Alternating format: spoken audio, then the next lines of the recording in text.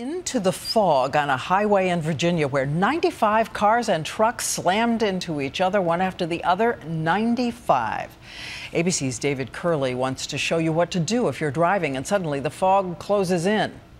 It's just crazy. A striking scene. Is anybody out there bleeding? Cars and trucks crushed. This man crawling out of his overturned van. A mile-long mess. 17 different pileups, some ending in fire.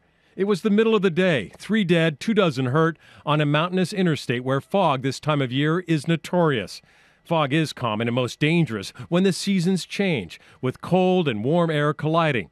Look in the rearview mirror of this car. A man stopped at a light. The car behind swerves and nearly sideswipes him.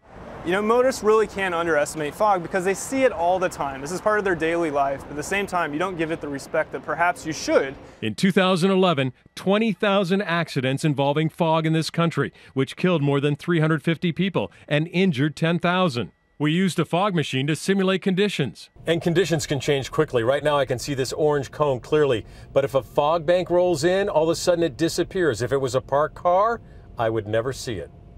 It's like driving blindfolded. What can you do? Reduce your speed and watch your speedometer because fog gives an illusion of slow motion. Use low beams or fog lights because your high beams just reflect off the fog, making it even harder to see. Shut off the radio and lower your window a bit so you can listen for traffic. California has gone so far as to create a public service campaign.